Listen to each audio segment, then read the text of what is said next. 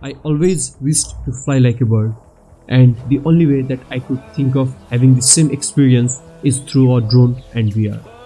So this is what we are going to do in today's video, and that is adding a FPV camera to my drone and then trying to fly first person view for the first time. So this is how it works. We have a camera on the drone that is connected to a video transmitter, and that video can be seen in a VR headset in real time.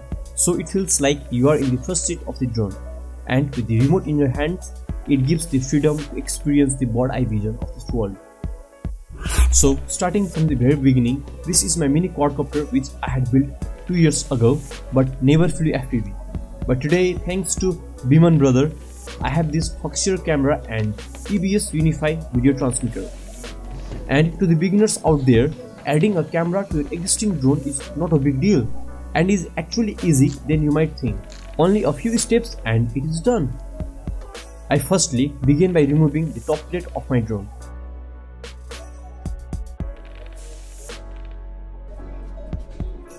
I had 5V voltage regulator on the front, but as we will add camera there, it needs to be removed. I will add a buck converter later, as it is the most efficient way of reducing the battery voltage to 5V.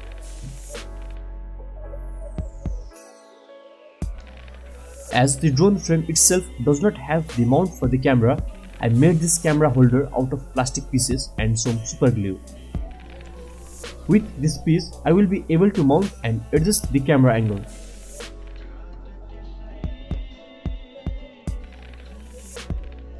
And this is the step down converter that I was talking earlier. If you want to know more about this, then watch my previous video on this topic. So moving on, this was all dirty, so I used some cleaning alcohol to clean the surface so that the tape would stick properly. I am also placing the zip ties because relying completely on double-sided tape would be a stupid idea.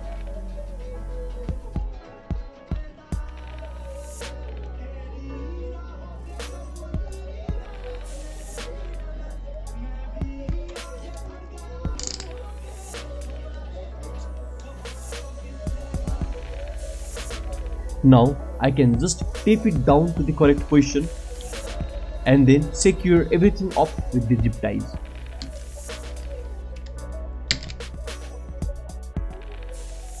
Then I screwed the camera into the place. After tightening all the screws, I realized that I screwed the camera upside down. So I had to unscrew all the bolts and screw back again with the camera mounted correctly. So now we will need the wires to connect to the video transmitter, and if you look into the pouch that we got with the camera, we can find the cables along with the push buttons.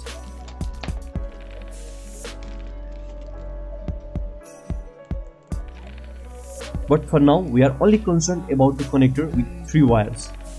And you know what? The connectors of the camera and the video transmitter is the same type. But unfortunately the video transmitter has 4 wire connector slot and the camera only has 3. There is an easy fix though. We can move the wires from the video transmitter connector to the camera connector.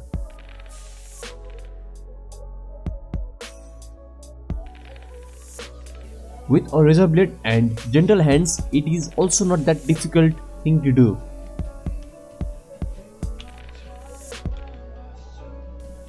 But bear in mind that we should match the color and position of the wires before interchanging them.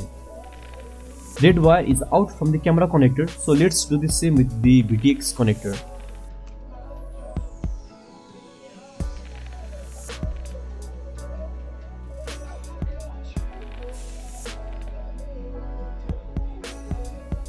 It is also out now, and it is just pushing the wire to the connector slot.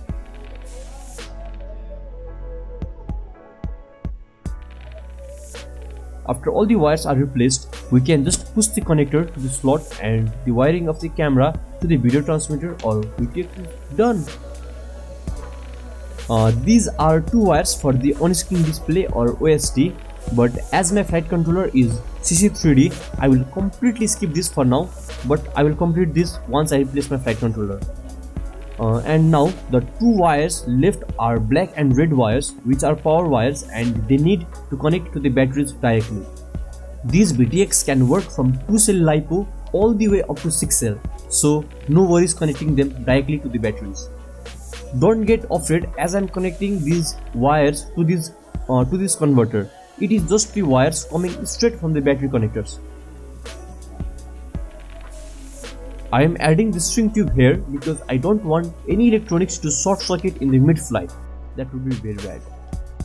Now I just need to figure it out how I am going to put the BTX into the frame.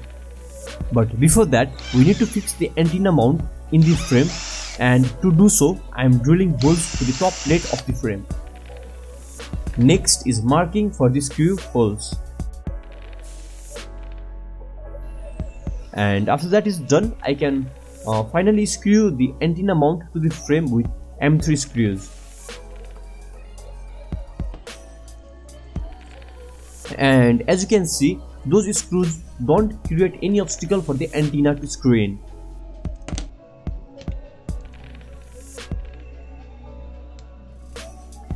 So now I think it will be fine if I place my BTX like this in the top plate.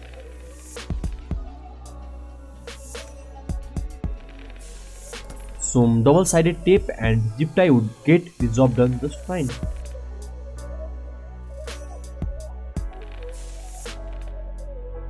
But the thing to be considered is that there is a USB in the BTX, so it should not be obstructed by any zip ties.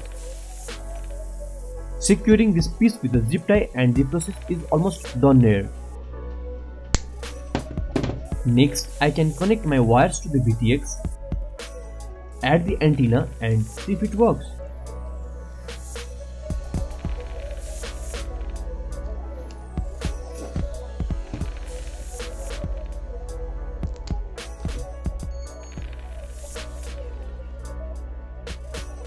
There is no fire and the LED is blinking upon connecting the wires, which means we don't have any short circuit in the drone.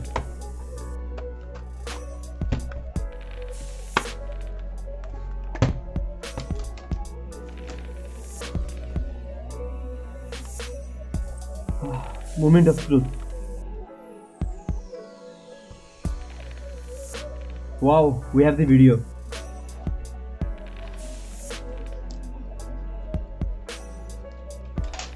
It is so cool to see it working.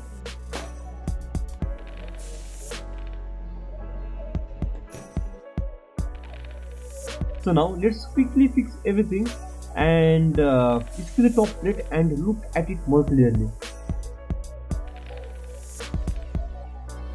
So it is completed now and should be able to fly.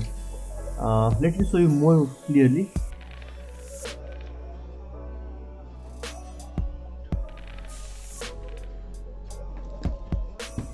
Let me test this one more time here, and we will have a first FPV test flight tomorrow.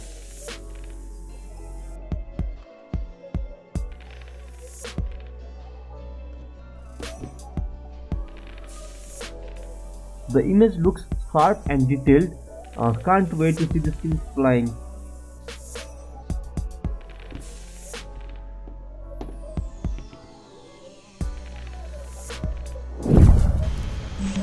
So this is what happens when you fly FPV for the first time.